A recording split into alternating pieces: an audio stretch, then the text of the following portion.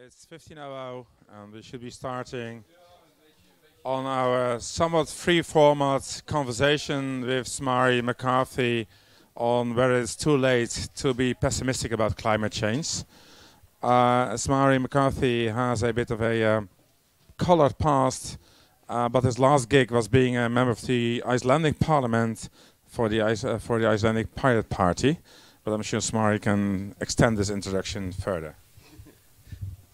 Okay, thank you all for coming. I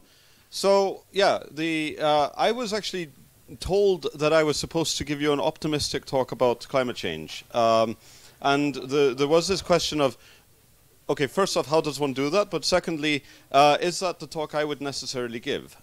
And after thinking about it a little bit, I'm like, I think I can actually be fairly optimistic about climate change. But before we can get optimistic, we need to really dive down into the pessimism and really understand how bleak this can get. But then we'll work our way up from there. The way we're going to do this, I'm going to give you like a little bit of an intro, and then hopefully we can turn this into a bit of a conversation. So just like, how do I end up doing this? Well, while I was in the Icelandic Parliament, I was in part taking care of climate policy for my party, and we were, always trying to figure out how we could improve things.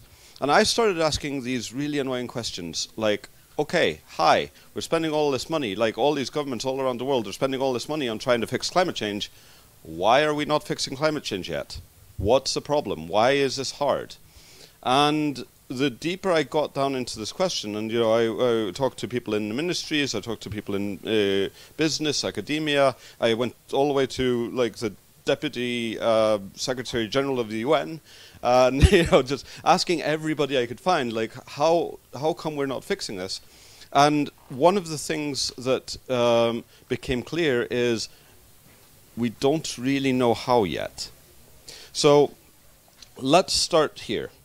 I'm going to start with a quote from a book called Uninhabitable Earth. It's by David Wallace Wells. Some of you might have read it. It's actually, I'm going to take two quotes and splice them together. But he says, at 2 degrees, the ice sheets will begin their collapse. 400 million more people will suffer from water scarcity. Major cities in the equatorial band of the planet will become unlivable. And even in northern latitudes, heat waves will kill thousands each summer. Then he goes on to say, the upper end of the probability curve put forward by the United Nations to estimate the end of the century high emission scenario put us at 8 degrees warming. Warming of that level would require a suicidal cocktail of sadistic policy, public indifference, and catastrophic luck. At 8 degrees, humans at the equator and in the tropics would not be able to move around without dying. Hardly any land on the planet would be capable of efficiently producing any of the food we now eat. Forests would be roiled by rolling storms of fire, and coasts would be punished by more and more intense hurricanes. Okay, so that's the 8-degree warming scenario, and the 2-degree warming scenario. So I think we can relatively safely say that the 1.5-degree warming scenario, that ship has sailed, right? So on the 1.5-degree warming, this is a virtual inevitability. We might possibly be able to back out from that one, but it seems very unlikely. We're already most of the way there, and this is just our reality now, right? The average temperature on Earth was 15 degrees Celsius when we started this mess. Now it's going to be about 16.5. That's if we manage to stop everything now. The 8-degree scenario is where life is really absolutely fucked, okay? And not just absolutely, but comprehensively fucked. But here's the good news. He said, a suicidal cocktail of sadistic policy, public indifference, and catastrophic luck would be required in order for this situation to manifest, right? So, okay, we probably can't control luck much, but let's come back to that one. But policy and indifference are entirely controllable, right? And some people are currently indifferent, and there seems to be a bit of a, shall we say, political alignment on that topic. So more right-wing people are more likely to be indifferent, more left-wing people are more likely to be outraged, but in general, neither is actually helping much to fix the problem at the moment. So let's try and address this in a useful way. And actually, a useful way to think about this is to not confuse indifference with a lack of agency. Because there are certainly people who are indifferent, but I think there's a lot more people who are really scared or at least somewhat concerned who would like to fix this problem, but don't know how. Much like all of these people I was talking to about this stuff in various governments and whatnot. So, if we are talking about the literal millions of people in the world who would like to do something, it might be hundreds of millions or whatever, what they have in common is they don't necessarily know what exactly to do, they are uncertain what helps, they are somehow being inefficient with the money and resources and capabilities that they do have, and those are actually sufficient. So this is one of those things where we shouldn't attribute to malice where ignorance will suffice. But this isn't willful ignorance. This is just we don't really know how this stuff works yet. And broadly, this is harkening back to what I was saying at my talk yesterday, whenever it was. I've lost count.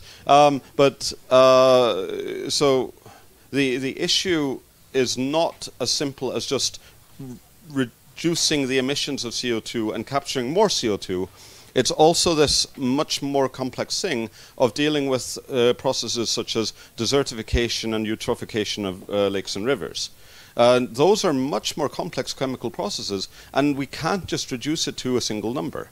And I have this just strong complaint about using CO2 as the metric. It is CO2 amount in the atmosphere is a really good metric for the scale of the problem, but it is not a good metric for the scale of the solution. If we are only measuring the solutions by how well they remove CO2 from the atmosphere, then we're going to be missing things such as ecosystem failure, mass extinction events, things like that, and not to mention desertification, that are actually very problematic. Quick question to interject. Isn't the scale of the solution not equally important as the complexity of the solution? Yes. Okay, so if you want to talk about scale, yeah, sure. But okay, so desertification globally, it's about 120,000 square kilometers per year. That's about just slightly more land than Iceland. It's also about 3 Belgiums. We're running out of Belgiums. What? One Switzerland. Yeah, that's a good metric. And it's also going to annoy the Swiss, so I like it. So that desertification isn't coming from one source. It isn't just the heating. The vast majority of it is due to overgrazing or an agricultural over-extraction of nitrogen and nutrients. So there's a thing where you can actually catalog the causes, and about half of them are social, and the other half are somehow need an engineering solution. And as far as I can tell, nobody's really working on the engineering side of things on a large scale. Everybody who's working in this field is working on trying to teach farmers and other experts to be better at doing their thing. So the 2 big anti-desertification projects that are kind of ongoing, one is in China, the other's the Great Green Wall project in Africa. That one's hardly started. The Chinese one is actually going pretty well, so that's great. But the biggest success story that I can point at is that in the 1950s, Iceland was a complete wasteland, and now it's only partially a wasteland. So, you know, we've made progress. But if I just quickly go back to the policy side of things, and yeah, so I maintain that people generally want to help. People want to fix this. The fact that we're all here is evidence of that, and the fact that there's events like Extinction Rebellion and whatnot, you know, organizations, you know, of all sorts, is evidence of that.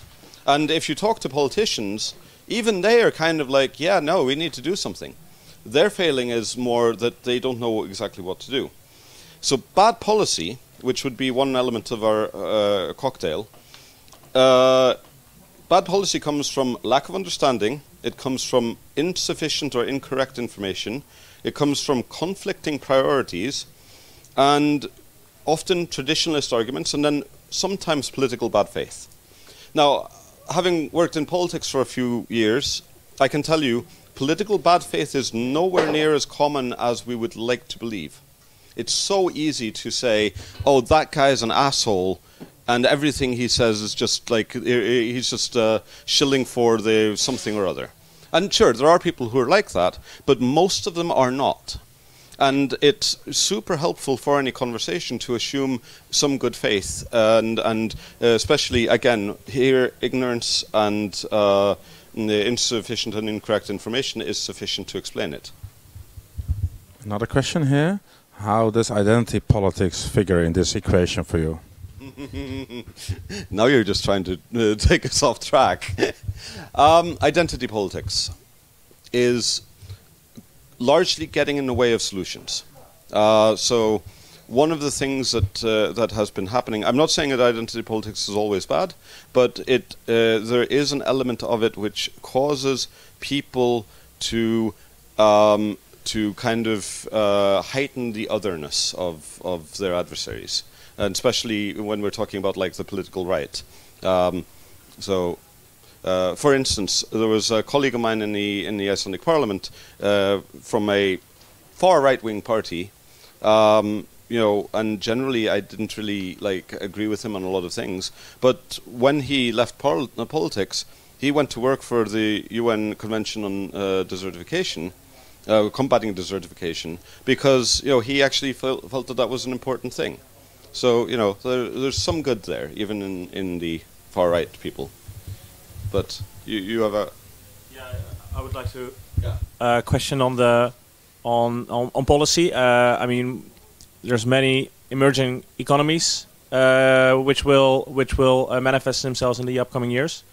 Yeah. Their needs are probably more focused on, you know, leveling the playing field, getting up there, being competitive in the world market. Do you consider that not a hazard to?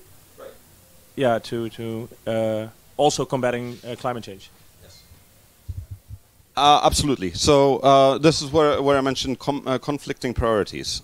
So when you hear of China saying, "Oh, we're going to have to spin up this many coal plants just to keep up with our energy production needs," you know, yes, that's terrible and it's terrifying and it's really counterproductive. But at the same time, you know, and I'm no fan of Chinese policy, neither nationally or internationally or whatever, but they are actually a country that has defined very clear goals and very ambitious goals with regard to carbon reduction. So, like, there's one of those things where, yes, what they're doing, you know, more power plants is actually bad, but at least they're explaining why they're doing it and what their plan is to stop doing it. And so there's something where one of the things that we can do is hopefully help develop better technologies, more technologies that can make the transition faster and easier. So China at the moment, just one moment, China at the moment has the largest amount of solar panels in the world. Like, so they're doing the best on that front. While, but we're giving them a hard time because they have a growing middle class who want to have electricity in their homes. Like, I think we should try to find ways of being helpful there rather than necessarily always being in the attack mode. The other thing I'll say on that before I hand the mic to Walter is, in international trade, my favorite quote of all time comes from the Indian negotiator at the original GATT agreement, where they were talking about whether there should be preferential treatment for developing countries. And this guy said, let me get this right because it's so nicely worded. Equality is equitable only among equals. Right? Equality is equitable only among equals. So treating all countries the same way and holding everybody to the same standard is going to be very evil and counterproductive. And when we're looking at countries like China and India in particular that have a long way to go in terms of energy production capacity and just bringing their middle class up to a better wealth and life standard, let's also bear in mind that like the closest thing we've had recently to a serious mass death event due to wet bulb temperature hitting 31 degrees Celsius, where the air basically becomes unsurvivable. It's a sauna where people just die. That was in Tamil Nadu about a month ago in India. They hit 29.7 degrees. So, like, Indians understand the need to fix this. So let's try to be nice and give them a break, but try and help everybody along the way, because it turns out we all share one atmosphere, and we definitely need to make progress. But let's try to be equitable, not just equal. Yeah. And to follow up, isn't there an opportunity to just leapfrog fossil fuels especially for Africa, by going straight to solar PV? Yes, and this is kind of where I wanted to turn this into a conversation. So, what I started with was this quote from David Wallace Wells and his definition of let me find that wording again. The suicidal cocktail of sadistic policy, public indifference, and catastrophic luck. Okay, now just to say regarding luck is actually just what we call a failure to understand statistics, right? If we understand statistics, there is no luck anymore. There's just playing the game correctly, right?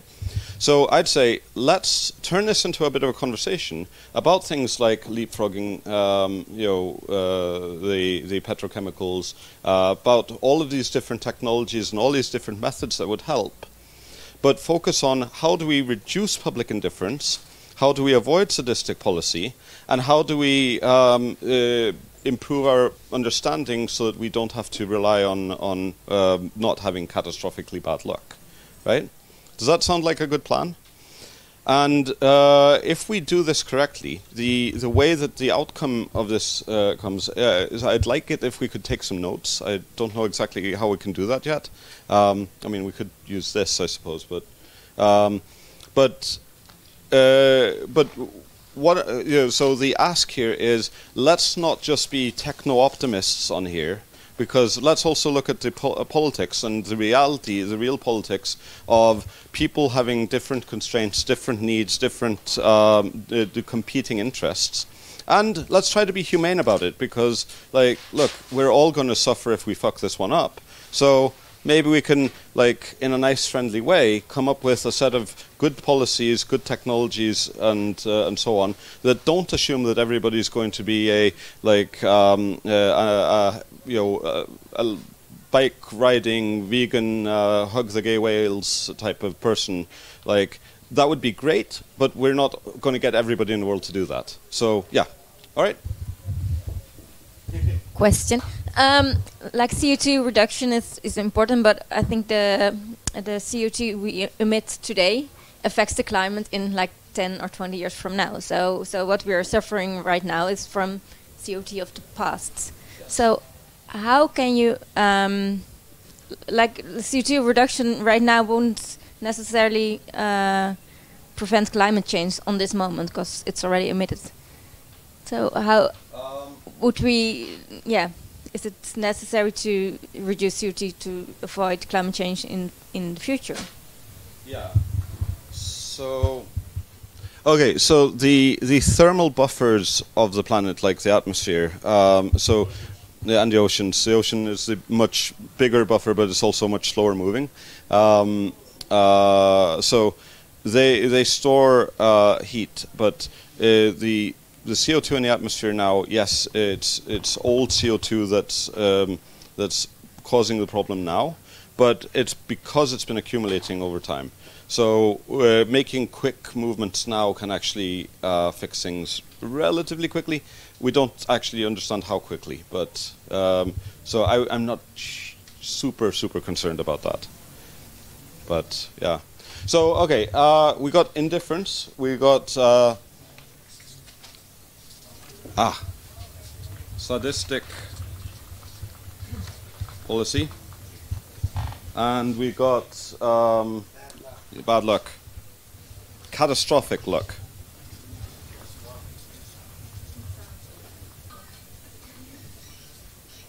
Okay, so your task. Let's fill these in with ways of flipping these in our favor, right? For all humanity. Anybody want to start? Catastrophic luck. Bad luck. Bad luck. Very bad luck. So for indifference, I'm thinking that people should bear the consequences of their own behavior in some kind of way. There should be like a feedback loop, like carbon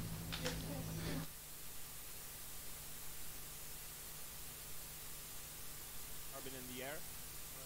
But the time gets hot, they will take a holiday.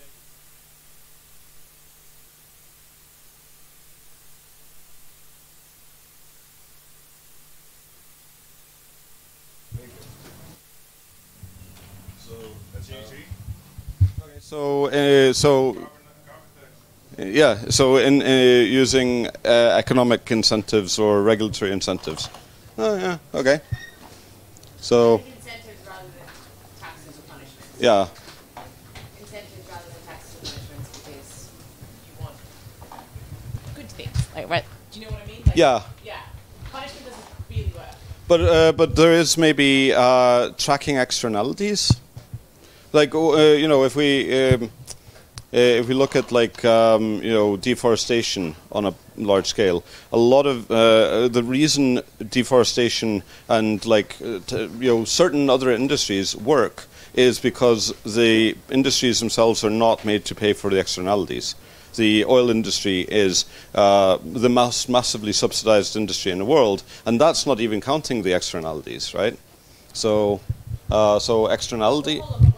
Internalizing costs, right? That you're talking Yeah. the negative externalities. Yeah.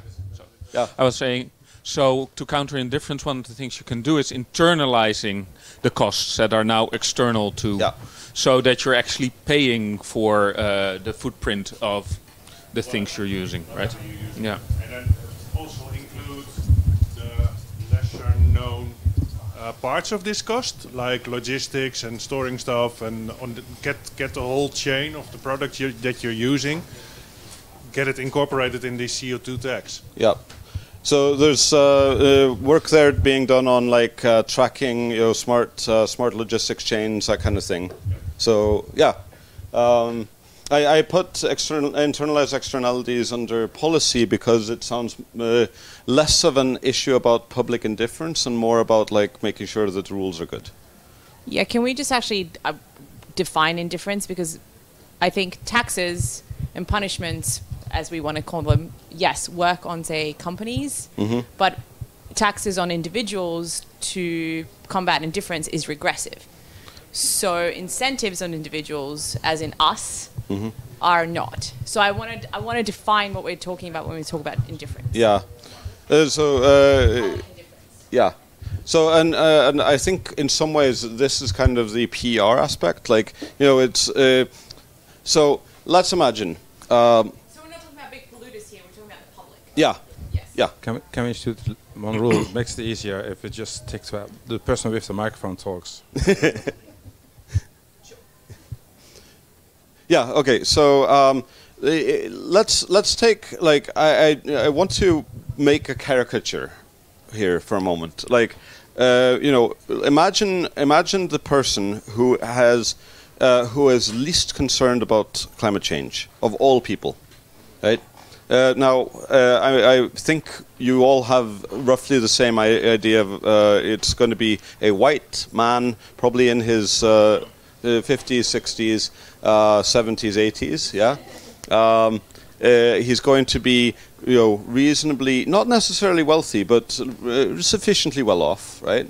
He's going to live in the West. He's going to possibly live in a rural area, and his indifference. Where does it stem from? It doesn't affect him. That's, yeah.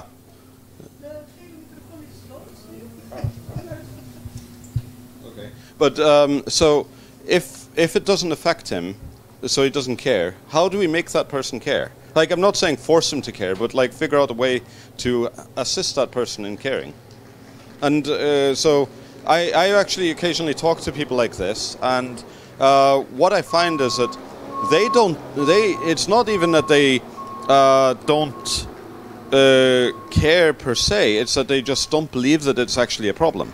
And like I heard this guy saying, like, even if this is real, what's Greta Thunberg going to do about it? And it's like, come on, this is a adult guy. He's supposed to know better than but he really simplified it down to this level. And I'm like, no, look, they're climate scientists. They actually know what they're doing. This is real. We've measured it. Why don't you care? And so what kind of incentives would work on that kind of person? Do you want to... Also, I don't think this, I don't see where the basis that the idea that penalizing even regular people, I mean, obviously if we, quintuple the price of meat, this isn't really going to affect people's, like, it's going to change the cost of that. If we quintuple the cost of gasoline, it will have slightly more impact, but it will ultimately end up beneficial. That's an argument that comes from privilege. People need to be able to eat and drive themselves around and do all kinds of things. Punishing people for living their lives, especially if they're poor, I think is extremely regressive. But I specifically singled out meat. Yeah, but... you said meat. Meat. Yeah, okay. Okay, so should we talk about food for a moment? Okay, so global food production, so it's about 5.4 billion tons of meat, it's about 6.3 billion tons of vegetables a year, a few 100 million tons of fish, and then what? Like, which part of the food system can we actually optimize? And again, let's take it through this. Do we have sadistic policy that's making our food systems worse? Yes. Yeah. Okay. So what do we do here? Stop subsidizing the meat industry. Okay. Okay. We could do that. But could we maybe also think about the way in which monocultures are extracting nitrogen from soil in unsustainable ways? How reliance on industrial fertilizers are causing the microbiomes in the soil to basically not produce, not bind nitrogen, right?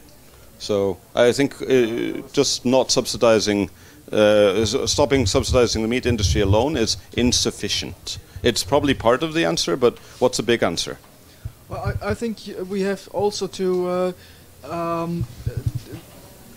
the food for the animals is also a big problem, because lots of times the rainforests are cut because they have to build that kind of food monocultures somewhere in Southern America or somewhere, and so I think probably we should forbid to import that kind of stuff if it's a very if it's produced in a way that that's very, very bad for the climate and for the nature. Yeah. We'll do this. So Okay. Yeah. So I think Just even without addressing like the meat industry and pointing the finger there, putting stuff local and making sure that food for animals is produced locally. You have a closed loop, especially also in the Netherlands. We have this nitrogen problem, which is exactly this problem. It's nitrogen that is harvested in Brazil is brought over here and is added to the system, and then you have an excess. And then instead of using that fertilizer, you use artificial fertilizer for growing the crops that you'll eat. So if you make any kind of like farming for animals also land-bound, and say that the loops have to be closed, the cycle has to be closed locally, that is already a big systemic improvement, apart from the fact that you need to scale down a lot of these things. So, yeah, I think the big issue here is, as you mentioned, monoculture crop growing, but I don't think the solution is involved in making sure that the monoculture the crops grown for animal feed are by definition going to be cheap and the same and ubiquitous. So you're not going to solve that problem by just making it locally instead of in other places and shipping it. So the policy would need to be specified towards ensuring that more varied and diverse crops are grown in fields, which is by definition not a simple policy to make. Yeah, so just to note, we're using these microphones as indicators of who can talk, partially because we're using them to record for the stream, but when it's not amplified in here, so speak up if you're talking. Just to add to that point, so there are definitely one of the reasons we seem to be doing monocultures on a large scale is because all of the so after the Green Revolution we've had much better access to industrial fertilizers and been able to scale up those processes and hyper optimize them. But now we're realizing that that was a local optimization. It was like an optimization trap, and maybe now people are talking about things like regenerative agriculture, which is fantastic, but we don't know how to scale that up yet. So if anybody's got ideas. Yeah, so the monoculture, when I think of that, I also think of Monsanto, who grow seeds and pesticides which only work together. Mm-hmm. And there's a lot of regulation to protect their intellectual property. Yep. There's different ways of growing seeds. I think the Netherlands is an example of that, but I'm not too keen on the details, where you can use each other's seeds to create new seeds again, and there's it's an open source model on seed creation, and I think we could use more of that too, because I think monocultures are due to companies like Monsanto. Also, fertilizers take about 2% of the global energy use. I think it's probably best to have the system monetize the guys that do the good things and create a policy on that. So if you could do like a permaculture food garden and you grow things there, you sell it from there, then you get subsidized. And if you do it in a less good way, in a greenhouse, large greenhouse with heated with Russian gas and using industrial fertilizers, then these also vegetables should be more expensive than the well-grown ones. And that's a discussion all separately from the meat, but only the vegetables. But yeah, I think that's a way to incentivize people to buy the good stuff. But it doesn't answer the question of scaling up. Right. Yeah, this is actually a really important point that Walter brings up. Yeah. But so specifically, one of the things all of us rely on, whether we are happy to admit it or not, is like we're getting foods on a regular basis. Like I live in Iceland. Like if I were only eating local food there, it would become very monotonous. There would be no avocados. There would be very few berries. There would be like it would not be a fun time. so much of the food that we eat is reliant on global supply chains. So I think the next thing we should go to is transportation, because I do like this talk about the food system, but the other part of the other side of the food system is the distribution channels. And on that, we have shipping, we have cargo freight on trains and such. We have aviation. That always becomes a hot topic, but yeah. Anybody else on the agriculture? Yes. Yeah. Okay. So recently there was a report of a long-term study on agriculture and especially fertilizer use and mixing some of the kind of things we know from permaculture, like nitrogen binding crops, cycling over fields together with using manure, and also mixing with artificial fertilizers. And the effect was actually that this improved harvest from the current mainstream big models. So there are definitely, at least in some transition, hybrid models possible that have a higher or similar yield to what we now would call traditional agriculture. So there definitely is promising research in that respect. What is very important, I think, is that the farmers get a fair price for the products, because then they also are capable to invest in new technologies and to perform with the greenhouses, to use the warmth from the summer and store it in earth and get it back in the winter, for example. So. But now that it's not possible. They're really getting much too low price for the products. Okay, so make food more expensive. I mean I don't disagree, but this and this is a balancing act. Maybe remove supermarket profits. Yeah. Okay, we can figure that one out. There's a few there's I think 2 more, and then transport would be a good topic to move. I just think it raises an interesting point that was raised earlier that I think is central to the whole discussion, which is the fact that there needs to be a massive price adjustment and a massive negative externality price adjustment happen for this whole thing to work. However, if we were to, as you say, make the farmers earn the correct amount for the crops, if we were to stop subsidizing the oil industry and stop subsidizing other industries, then people would have to start paying a lot more for things that they're used to not paying as much for, which would increase inequality quite significantly, I believe. So in the Department of Statistic Policies, I think there needs to be some way of making the negative externalities that are currently not being paid for to be not paid for equally by everyone.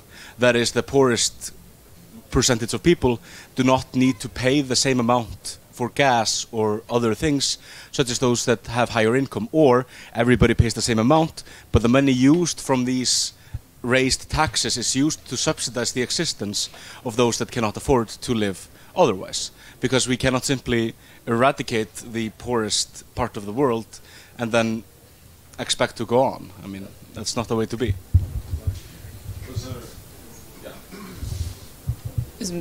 Leiden en Oslo. Well, it's okay to be noted. I actually just wanted to mention a couple of good projects that I've heard of that are doing really cool development on helping farmers track the price throughout the entire supply chain, and specifically on luxury crops like vetiver. So food is one thing, right? We all need to eat food, but a luxury crop like vetiver that makes perfume, like that's a really amazing one to track through and incentivize the farmers to keep the vetiver in the ground for longer, because it's become a cash crop, so they pull it out of the ground. Incentivizing them to keep it in the ground for longer increases the quality of the vetiver, which also increases the price of a luxury product overall. But there's also certain incentives and benefits to the soil as well. So this is a Haitian project that's doing really well. So there are projects out there that are doing really cool stuff about helping farmers track the price. Just thought I'd kind of a little bit of good news out there. Yeah, and that's actually a good point. The goal of the session was to be hopeful and positive, and I think we are generally going in that direction. But so projects like that are exactly the right kind of thing. I definitely want to hear about a lot of them. But I think this framing is about like not just how do we hope blindly, but how do we generate hopeful scenarios, right? So did you? One of you had a. Sorry. Well, actually, it ties in a bit with what was said before. Pay the farmers better is kind of a good idea, but the reason why farmers are not feeling paid well is because of the entire financial structure around the industry, right? Which is essentially driven by pure profit motives, profit for the profit. And I think as long as that is a driving factor of our food system, or many other things as well probably, that's never going to really get solved, I think. Then I'm going to jump in and kind of jump out of my role as facilitator. As soon as you talk about profit for the people, not profit for profit, you end up having identity politics. And roughly half of society will just tune out and say, fuck off, hippie. And yes, and that is not helpful on the indifferent side of the equation. Hold on, I'm not against profits as a principle, but profit for the profit as a... I mean, without any other... Basically, food production should... The goal of food production should be food production, not making a profit. Making a profit is a means to assure that food production. So, I'm loving how excited people are about things. One point on this, and then I'd like to move on to like transportation side of things a little bit. But I put in land reform here, and have any of you read a book called How Asia Works? Okay, it's very good, and one of the things that they point out there is that if you look at the successful economies in Asia, one of the things that unites them is that they all went through massive land reform after World War II. And what that did was it caused farmers to generally have much less land, and that led to them being way more productive on the land, right? And so maybe land reform, and I mean this in the context of agriculture, but also how we treat urban environments, how we organize land in general, might be one of the things. And of course, as a recovering anarchist, I feel the need to point out that land is one of the great monopolies that we need to be countering. So, but yeah, urban stuff and transportation. Transportation is exactly easy. Yes. Okay. Okay. Here we go. Okay, so we talked about local production. I'm from the Fab Lab community. I believe also in global design. And so if we are setting up the sessions that we have here, and we maybe have some politicians or a country that is open to experiment, I would suggest global design and local production. Okay, so yeah, this is the old Fab Lab mantra of design locally, emerge globally. And so I helped work on, well, I got the first Fab Labs in Iceland started, and managed to make it a policy in Iceland that every secondary school should have a Fab Lab associated with it. That was part of what my party was doing. So this is right. I would like to go more into global design, but you have a point. Yeah, I was going to say hopeful things about transport, but now we're derailing into this conversation. No, bring it. I first want to respond to that remark. Fab Labs are fantastic for prototyping stuff. For anything that is at prices we've grown used to, we have to go back and look at Henry Ford. Well, Henry Ford was not even the inventor of mass production, but he was the first to do it for, let's say, high-end consumer good like a car. That is something Fab Labs cannot do. For mass production, you still need two parts of your equation, and that is you have your you have certain raw materials that you can only produce at scale. You cannot have a steel mill in your Fab Lab if you want to use steel to produce anything, or a paper mill, or you could have a fab lab in a paper mill, but the paper mill itself is already an industrial scale operation at scale, and you want to do forestry at scale as well. This is too much in the weeds, but yeah. Say again? You're going on for too long. Okay. You're talking too much. I'll veer. You have been waiting for this literally 11 years to tell me. But the other bit I want to veer back to, transport, except aviation, and aviation is roughly 2.5% of carbon emissions. So as much as I hate bloody Schiphol and everything related to that, it is not our biggest problem. Shipping, especially long distance shipping, is nasty with bunker oil. Once you switch to LNG, and there are other options, wind could easily be recast in relatively easily, but it's more of an engineering problem than a fundamentals, and it has to do with certain incentives in the shipping industry that's not happened yet. But the current supply chains that reach into East Asia and back can be made carbon neutral without changing drastically. The last mile shipping can be electrified. The only really hard nut to crack would be aviation, but like I said, aviation is in terms of transport more of a footnote than a major issue. So, and that's actually good news, because the more you have to change in your supply chains, in the way you work, the more resistance you will encounter. I would add to that people like to complain about the aviation industry because everybody sees the planes in the sky, and it's very strongly connected with ideas about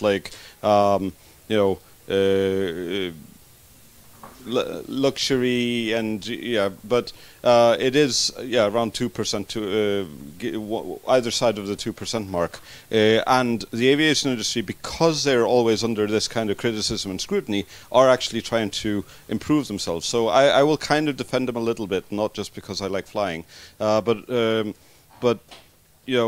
hate flying, and I will still say it's relatively speaking a footnote. But that said, I like it when we're hard on people in that way. And Ella's talk yesterday, where she's just trashing, all sorts of things like that. It's even if I don't necessarily fully agree, we need to apply that pressure, right? So on that note, so I went to visit Ulsan in Korea a couple of years ago. And there I visited the largest car factory in the world, which spits out one new car every 3 seconds. And next door to it is the largest the ship factory in the world. And there I was visiting, amongst others, with a guy who's the head of a very large international shipping corporation. And they were laying up, I think it was 14, 15 new ships, cargo ships, each of which was supposed to take 13,000 container units. And I asked the guy, have you considered powering them by nuclear instead of diesel? And he was like, no, why would we do that? So how do we address this kind of indifference? I mean, and we've been very much on the policy side. I think there might be a slight rules-oriented thing here, but how do we make people who are at the top of the shipping industry go hey, maybe we ought to decarbonize our shipping fleet? Maybe internalize the cost of carbon energy into the energy price. So it eventually all comes down to internalizing cost. And it needs to be put into financial what reaches people, which is their finances. Yeah. Okay. So we do have there's an international agreement, about so using crude oil on ships in international waters. So that's been progress. That's now not allowed. Whether people are actually enforcing it, that's another question. But that is one step towards internalizing those. But so just a few random facts, not really anything useful. So there is actually one nuclear-powered shipping vessel operating. Russia has one, but it doesn't. It's not allowed to go into port, so it has to have this design where it can carry these they call them lighters, they're smaller ships that can then it can lower, and they're basically barges, and somebody tows them into port. But there's a bunch of legal complexities around that. So that is solving that problem of having the shipping ship that doesn't actually go into the port and having that be a reasonable thing for people to do is the main thing to get the nuclear working. The other problem is that the shipping companies, actually these giant container ships, they don't build them to last that long. And the reactors, like at least the military reactor, like the reactors that the U.S. military uses, might last longer than these ships. I'm not sure. So obviously that should be fixed too. But that's just these are just too fast. Okay, thanks. Your question about how do we, encourage the shipping guy to think differently. I know a few of you here have heard me have these signal rants in the morning, and I don't have an answer, and I'm curious to see if the room has an answer, just about how we encourage more long-term thinking, because I think there is a lot of short-term thinking, both in terms of how we tackle climate change, but just in everything, right? Like gas prices and all of these things, and we're not really encouraging long-term thinking to seek those solutions. And I don't know what the answer is. I'm really curious if anybody does, because it's a grand frustration of mine. No. One small thing: if you were interested in making the nuclear shipping thing work, France has a nuclear industry that they really like, and maybe you should try and convince the French that they want to have a nationalized shipping fleet. So if our solution to climate change is trust the French. I'm joking. I'm going to toss out a few random facts about nuclear shipping. Is stupid. Yes. Oh. First of course, you need miniature reactors, and the smaller your reactor, the higher grade the fuel is, and it will basically be closer to weapons grade. That's one of the reasons. Well, they have these lovely tiny nuclear reactors in submarines, but they're all military submarines. For nuclear proliferation purposes, the idea of having Liberian flagged container ships having a submarine in the grade nuclear fuel on board, I am not looking forward to that particular perspective. That's with traditional reactors, not like modern ceramic. So pebble or pebble salt. bed reactors are actually a bloody dead end, because pebble bed reactors turn out to be worse than the previous generations. Oh, okay. They're really shite safety-wise, because they cause the graphite. The pebbles are made of graphite, and the temperature shrinks and expands, so they create graphite dust, which is the least lovable substance. Yeah. But basically, long story short, before I give it to Anke, nuclear is shite in general, and especially at small scale. I would say, look into the figures, for example, to kites. There's at least one Hamburg startup. You can already replace at up to 6 megawatt using massive kites that are automatically steered. For the big container ships, you need about 30 megawatt. That's not a terribly big jump to go for wind when you're really offshore. Yeah. Okay. Yeah. I agree with Walter. We should not run into using other non-renewables for shipping. We should go to renewable energy sources like wind or even solar. Probably, I don't know how good it is possible on ships. That's probably has to be researched. But I think wind will certainly be possible. Okay. I'm slightly more optimistic about nuclear, but I do understand the drawbacks that are being mentioned. But yeah. I was. I was going to suggest that rather than the solution to the shipping problem is don't ship stuff. Yes. Build it, make it closer to where it's needed. As much as possible. Yeah. Okay. Like 3D printing. Yeah, very good idea. In Iceland then. Huh? No avocados in Iceland. No, exactly. And people aren't going to be happy with it. But maybe 3D printed tomatoes one time. No, I'm responding to something I heard here. saying they're not made to last, and that makes me think of planned obsolescence. Yeah. Companies profit from constantly having renewed consumer cycles, and that seems to be a very hard issue to fix, because how are you going to revamp the whole economic system in one go? It all entails many other systems, and it's just world reform actually what you need. But I don't know how to solve it. If anyone has the slightest of ideas, I would love to hear. So yeah, no, this is a really good point, and also I discovered that I really rely on autocorrect when I write the word obsolescence. So sorry, but so one of the ways we deal with that is stronger consumer protection laws, and in particular warranties. Right, longer warranties basically force longer term things, but one of the things that always happens, and this is kind of like the trap function type thing, is if the warranty is required to be 3 years, then all of the equipment, all of the things are going to be designed to last 3 years and 1 day, right? And be very skewed so they don't end up accidentally breaking 2 years and 11 months, right?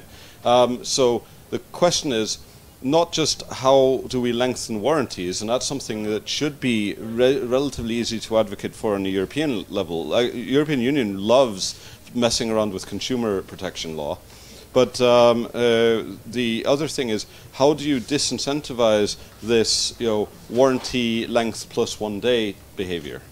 And that's kind of partially belongs in the indifference category, but and also how do you foster reuse, repair, recycle kind of behavior? There's good news on that one. Oh, I mean, could this be done with some kind of like tax policy that essentially was meant to like drive recycling and other things? So essentially, after the product line, at some point, some EU thing says, okay, this product has been EOL'd, we believe, roughly speaking, and so we're going to impose this tax on the manufacturer based on sort of how much was EOL'd when and blah blah blah. Is that at all sane? No. So actually, I kind of like the direction you're going in here. So the good news was around right to repair in Europe. Somebody here probably knows the details of this a lot better than I do, but the right to repair is actually making progress in a lot of places. So that's good. But regarding that idea, so there's a lot of places that still do like tax incentives for electric vehicles, but one idea that's come up is kind of flipping the script on that and say rather let's pay people a higher amount of money to take older vehicles that pollute a lot out of distribution, like basically make there be fewer bad vehicles on the road rather than paying for there to be more supposedly good ones, right? So how about we do that on a slightly bigger scale and just start to provide tax incentives for using equipment for longer periods of time. So we want to get rid of the old clunker cars that are polluting a lot, but we probably want people to live in older houses because the most carbon efficient house is the one that's already built, right? Not necessarily, okay. Yeah, okay. Actually, concrete once poured. Yeah. Concrete once poured is a CO2 absorbent. The problem is the production of the cement beforehand. My problem, my skepsis, and I will get back to the remark just made before. My skepsis about the house already built is the most carbon. It's actually not true, because especially in the climates at these latitudes, you will burn so much fuel in heating the house that sometimes it's actually better to demolish it and replace it with a new net zero house. As a general remark about tax incentives and so forth, do realize when you make policy, it's always best to give tax incentives or penalize behavior at a central place as possible. So your supplier of your low-quality plasticky goods will probably at the European level not be the manufacturer but an importer. That's someone you can talk to, but by the time that plasticky, crappy product is at the end of life, the person holding it is a consumer, and the manufacturer will be sitting somewhere in Southeast Asia, because that's the world's workshop currently, and therefore is out of reach for your... So the moment you want to touch that supply, that life cycle of the product is at the point of importation into the European Union. Okay. So you... Yeah, I have two comments, but I think the first one I have is still about the discussions 5 minutes ago about transport, ships, etc. And the second one is about concrete. I think if you think about the long term, somebody told me that using concrete is in the beginning really bad for the environment. But if you use it more than 50 years, it's even better to use concrete than wood or something else. No? May I respond to that? No, wait, hang on. Just respond first. Wood is in many ways provided that it has been forested in a sustainable way. So assuming sustainable forestry practices, wood is way better. Cement is really shite, because it's actually worse than steel per ton in terms of CO2 emission. But a lot of cement use could be replaced by wood. So engineered wood, though. So more modern lumbers. Basically anything a few meters above ground level could easily, even into high rises. There's currently a 80-meter tall building in Norway which is made out of engineered lumber, and we will probably see within the next decade wood buildings raising higher than 100 meters. So for normal buildings, for utility buildings, slightly different, or especially for civil works like viaducts and so on, that is more out there. But for housing and office buildings, wood is a very interesting solution to construction materials. Maybe have another idea. For all products that actually are supplied with the energy label right now, maybe put on the energy label the expected life cycle of this product also. Oh, yeah. And then if you put this expected life cycle, the customer knows what to expect, and then also what the energy use or the CO2 usage or whatever, you can derive that from that, and also maybe include some warranty statements in that. So we have that on light bulbs, but it would be nice to have it on everything else, right? Yep. So yeah, could you pass that? Cars, on washing machines, or yeah. whatever. I think we must think about which products to reuse, which products to recycle, and which products just to break down. For example, furniture. If some old people die or go to a nursery home or something, and there is a lot of furniture, often very good, we can reuse that. That doesn't consume any energy, and it's better to reuse this. But if it's electronic stuff, probably the new thing would use much less energy. So it depends on the life cycle. You have to look at the special thing you want to recycle or anything. But for example, mobile phones, it's catastrophic how low the life cycle is. Yeah. But you could recycle them, but you should use them for much longer. Yeah. On the other hand, about houses, well, you have also new materials like very old materials. In fact, straw and clay to build houses. That seems to be very energy efficient as well. So we should use that much more. I just wanted to say a really quick note about concrete and renewable materials. Like the type of sand that we use for concrete, we're rapidly running out of it. And it's finite, so we can't kind of just grow it like we do with trees. So that's just another reason to kind of just throw that out there. So if instead of just labeling for life cycle, you could augment the VAT like you could have the VAT increase with the shorter life cycle, and then it's hard to do. Okay, and then there's another thing. So it's very. I mean, phones are. I'm not sure that's that big of a problem, but phones specifically, because if they have a SIM card in them, you could you could make the carriers charge higher taxes if the phone is younger. So yeah, I think things like that are very difficult, and especially so. One thing I learned during my time in politics is that tax authorities really hate it when you mess with tax policy. Like it's just complicated for them, and I'm not saying we shouldn't do it, but we need to be very specific in how. One note: we've been going on for slightly over an hour.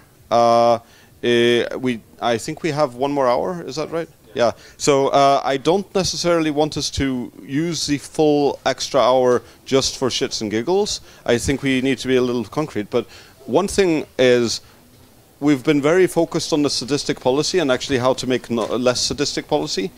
Nobody has talked about how we improve our luck. And very little about the indifference except for the incentives. I did actually write the life cycle expectations into there. I think that's a really good way of powering like consumer sentiment.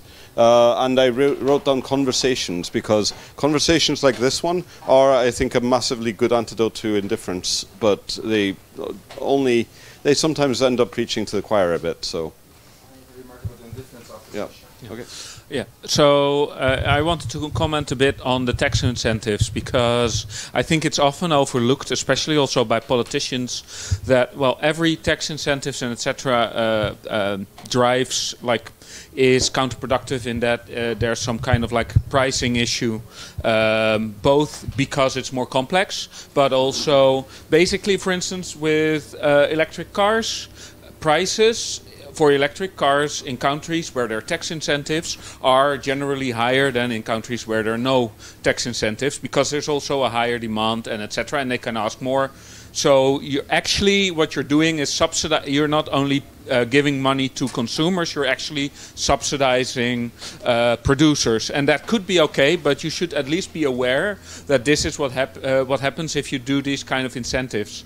And then with other things like the kind of like incentives to do away with your very old polluting car, what we've seen in the Netherlands with things like that happened like years ago is that that also didn't really work out in terms of overall pollution and landfill and etc. So these are very complex things to steer in, and usually you'll have economic side effects that are not one-to-one related to what you're trying to steer. So usually other measures are preferable before you get to that.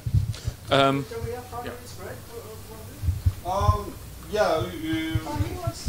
Also, we can stand up and just, if you want, but wait. I was first, actually. Oh, okay. I would, as a matter of combating indifference, I would please drop the bloody lingo of having to save the planet or the ecosystem or the lovely pandas. The fucking pandas need porno to reproduce. They're a Darwinistic failure. Fuck the pandas. Really. This and the whales and so on. This is not selling well outside your own little circles. Or maybe large circles. I don't care about the size of your circles. There is a massive circle that you need, or massive bunch of circles that have difficulties making ends meet at the end of the month, who have fuel poverty, who will not be able to buy an electric car until second-hand electric cars will become affordable in another decade or so. None of these people will be convinced by a need to save the planet if they have difficulties to have both to pay their rent and their energy bill at the end of the month in February. It's about us, it's about humanity, it's about our children.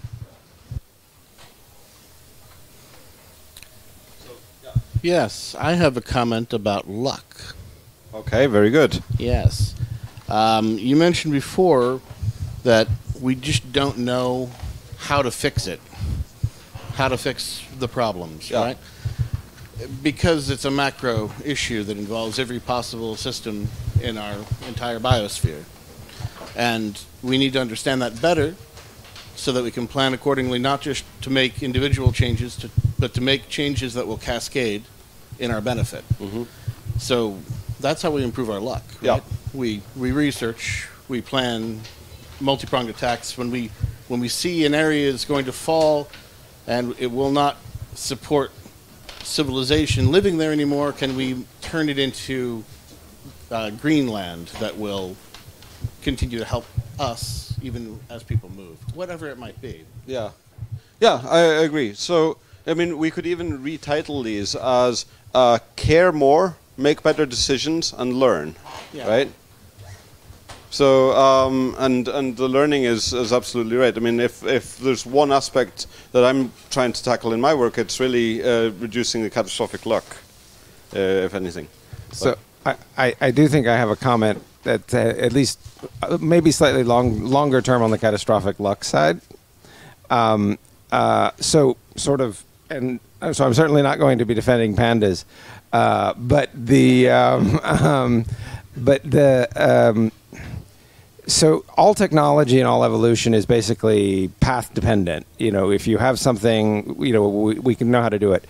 Every species that we exterminate, we're losing knowledge, and this is going to impact what is possible for us in the future as a species. So at some point, it is better to, you know, if it's a choice between, you know, I mean, if it's okay, we're going to lose a lot of people, but if it's a choice between, you know, at some point you do want to conserve a lot of these other species, you know, certainly biomes in the ground and bees and shit like this. Two things. I think we should flip them. So it's, what was the indifference one? Was care more, learn, and then make better decisions. Yeah, agreed. And then regarding the pandas and all that, it actually is just a really neat communications and behavioral psychology problem that has largely been solved around ownership of a problem. So they've done this research with just like charities around like children. When we talk about our children rather than those children and their children, people are more likely to donate money. It's seriously as simple as that. Okay. So I'm a little bit stuck on how we progress, because I feel like we've covered a lot of ground already.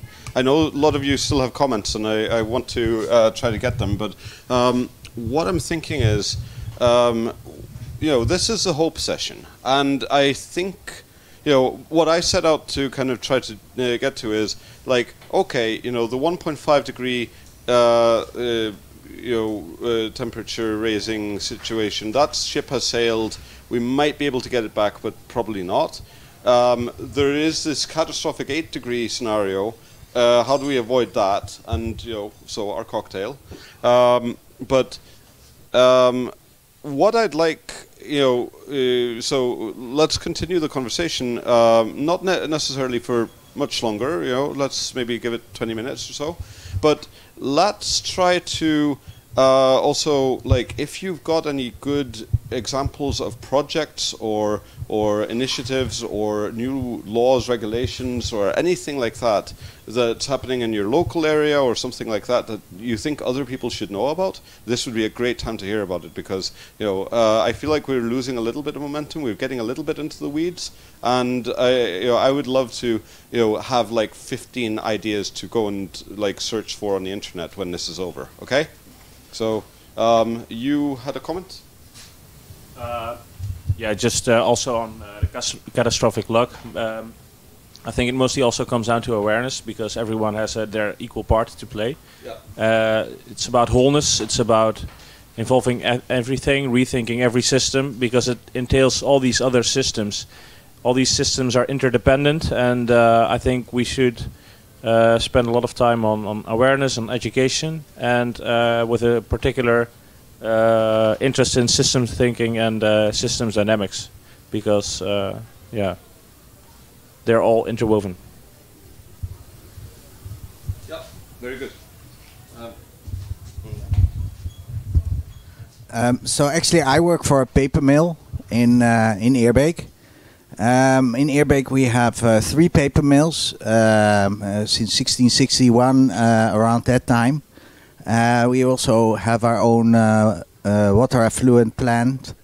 And I find it, I work already for 15 years there, and it's only recently now that the gas prices are humongous that we are really getting in trouble and pressure is really on. But I find difficult and at the same time is maybe hopeful. In that sense, I want to refer back to the Fab Lab, I'm sorry. Yeah. Is that what I lack is connectedness. So we have this factory area in Eerbeek, and we are on our own almost. It feels like, and yeah. So Holland is on its own as well, a very small country, only 25 paper mills. In Germany, you have over 300 paper mills, but it seems like everybody is working on its own, and I find that very depressing. And at the same time, I'm from the Fab Lab community. I know it's possible to start working together, and so how can we do that? That is my question. Very good. So on that, there's, I think, a lot about empowering people with information. And I know that that's like a really popular thing to say right now, but I just want to talk quickly about a project that I know of in South Africa that is not climate related, but I think kind of plays into this a little bit. And it's townships. It turns out that in Cape Town, they have extremely good plat maps. Like, they know where everything is, which is surprising to some people. So what these people in townships have done is gone, hold on a second, we have access to these plat maps, we can understand what our towns are supposed to look like. And they've started to do lots of really amazing community building around, like, installing lights in schools and things. They're making their community safer. So it's a lot of that kind of like information gathering, information building and learning, and then working with your community. And whether that's really local within your town or your region or like whatever it is, I think there's a way to build onto that. So I think that's part of the answer. If you're armed with information, you can build community. I have a thing that sort of excites me, but that's on the other end of the scale because it's not very local or low scale. But basically, currently, every 2-3 months, there's another offshore floating wind concept being pushed out by the kind of industrial firms that can make that happen. So I fully expect us to that Europe may be able to be ahead of the curve on electricity generation just based on offshore wind. And what's interesting is this is stuff that is specifically designed to become mass-produced. Specifically to be designed to be relatively low-cost maintenance, because offshore wind is more expensive than onshore wind because you have to helicopter in maintenance technicians or bring in expensive ships to make them, etc. This is all designed to be built in harbors, brought into the ocean by tugboats, and then connected to local grids for hydrogen electrolysis. This is all not there yet, but this is something that is pretty viable to happen within the next decade. And I'll shut up a little. Actually, one thing just came to mind about the optimistic side. So there's at events like this, we have a slight tendency to be very, shall we say, suspicious of like capitalistic tendencies and like that kind of thing. But it's interesting that like now we're in the middle of this like massive economic downturn, pretty much hitting every country in the world. Pretty much like we're seeing double-digit inflation. It's like everything's pretty bad. One of the things that was happening back in like October, November, December is that basically like every single week there was a new venture capital fund established to fund climate tech research or climate technology of some kind or other. There's so much money slushing about in the system for developing technologies to help with climate change that like it's kind of almost obnoxious at the moment. And one of the things that's really positive is now we're in this economic downturn and none of those funds has gone away. The investment rate might have slowed down a little bit, but the same amount of money is still available.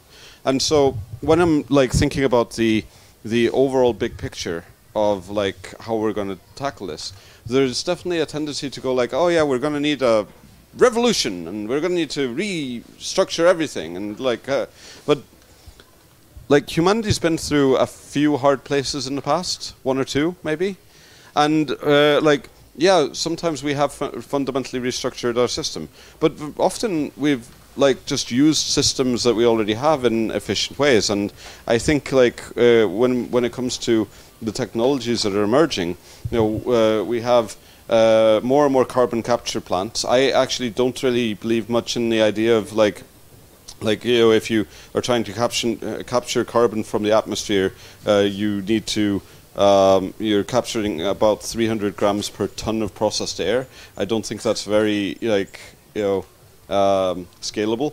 But hey, you know, like people are doing all sorts of cool stuff. Some of the projects are absolute bullshit, but like there are such good projects in between that actually we're seeing progress. The other thing is, I mentioned earlier the Great Green Wall project. Have all of you heard of that? It's so for a few who didn't seem to be nodding, it's this idea that they're going to like build like so grow a world wonder, a green belt right across the southern end of the Sahara, specifically to try and slow down the expansion of the Sahara Desert. Now, deserts are problematic in some ways. Some of them are natural. There's a natural desert I found out a few days ago in Poland. It's not very big, but like there's a desert in Poland. Yeah, but and Sahara is at least for our purposes nowadays natural, and the amount of material from the Sahara that feeds into the Amazon is like huge and super important. So we don't necessarily want to eliminate the Sahara, but managing to combat desertification on that scale is kind of mind-blowing. So you know, every effort that supports things like that, I think, will make a huge impact. So, like, yeah, I just wanted to mention a few positive projects. Anybody else got one? Yeah, I think there's a bunch of agrivoltaics look really promising. There seems to be a lot of investment in that because people in Southern Europe seem to be figuring out that they need to manage the humidity of their crops, and it's useful for that. Yeah, I have a side quest at the moment that is around agrophotovoltaics, and specifically in the context of developing countries. So one of the things that happens, for those not super into power grids, is so if you have countries with very underdeveloped power grids, the few locations where there is a power grid are typically close to the cities, and the land immediately around the city is where you're going to have the most contention or most competition for land, because that's the best way to import food into the city. And so what you want to do is you need more electricity, but you can't take that land away from the agricultural use. So by mixing those together, building photovoltaics that are raised about 4 to 6 meters above the agricultural land, so you can still do farming underneath. It reduces the heat stress on the plants. It reduces the evaporation of water, while and makes it possible to grow things that you might not be able to grow in a much warmer environment. But it's not perfect, and we don't have good out of the box models for it yet. So. But yeah, it's super cool. Thanks for mentioning that. Huh? I think there's starting to be more of it in France. Yeah.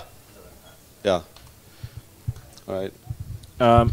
I'm super excited about meat replacements and general vegetarian-based options. One of the founders of the Vegetarian Butcher, Dutch company, now started Vegan Cowboys.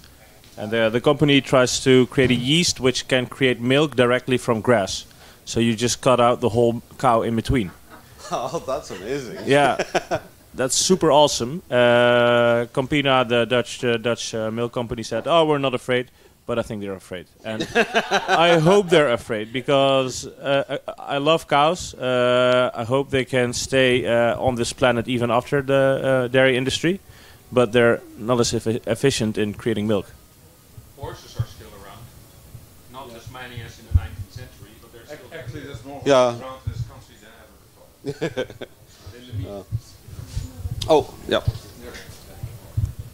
There's a Canadian startup called Carbacrete that sounds interesting. They are working with the steel industry in Canada and capturing their waste CO2 and shoving it into concrete instead of sand. It is producing net negative carbon concrete. Okay, that's good.